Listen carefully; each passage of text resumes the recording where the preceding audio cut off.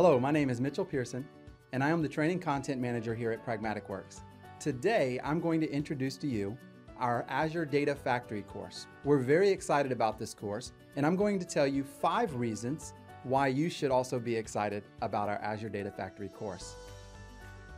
This class is designed for anybody who comes from really an ETL background, and maybe you used to work with SSIS or some other proprietary tool that did ETL.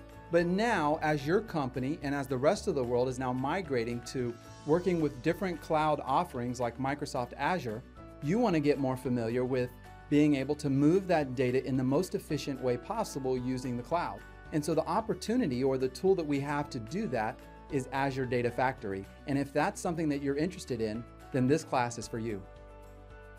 Because this is an introduction into Azure Data Factory, there's really no skills needed when you come into this class.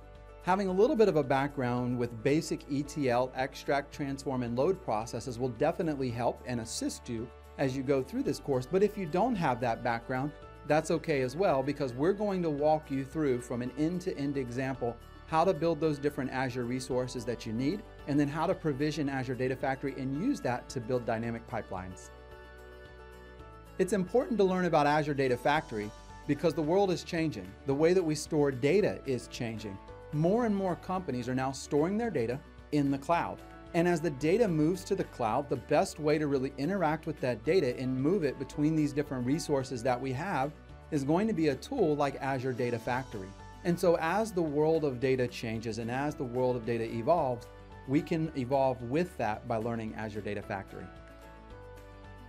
This course offers you the ability to learn Azure Data Factory from end to end, the full solution of Azure Data Factory.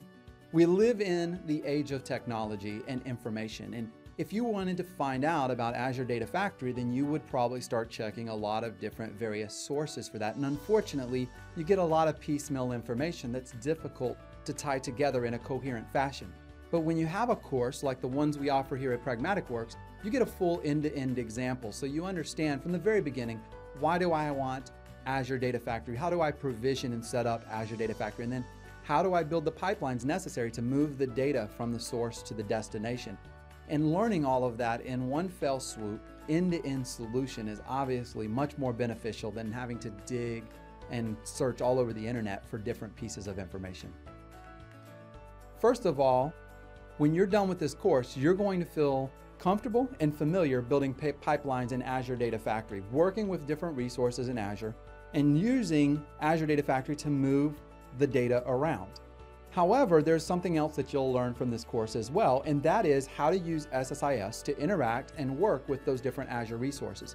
And so that's something we haven't talked about yet. Even though this is an Introduction to Azure Data Factory course, we do show you in this class how to use SSIS to interact with those resources as well. And so if you come from an SSIS background and you're more familiar with SSIS and more comfortable with SSIS, then we're going to show you how to download the Azure Feature Pack and then how to use that to move data around in Azure as well. And then we show you how to either deploy those packages on-prem, which you're probably already familiar with, but we also talk about SSIS Lift and Shift. And SSIS Lift and Shift allows you to really get the best of both worlds. You can use SSIS to interact with those different Azure resources. In other words, you can use SSIS to upload data to an Azure Blob account, to load data to an Azure SQL database.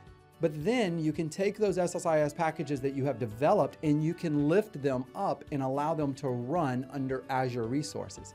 So you can actually walk away from this class working with and moving data between different Azure resources that you have without using Azure Data Factory. All right, I hope that this video helped you to truly understand what you should expect to get from this course. I thank you for watching this video, and I hope that you enjoy this course as much as we enjoyed creating it. Thank you and have a good day.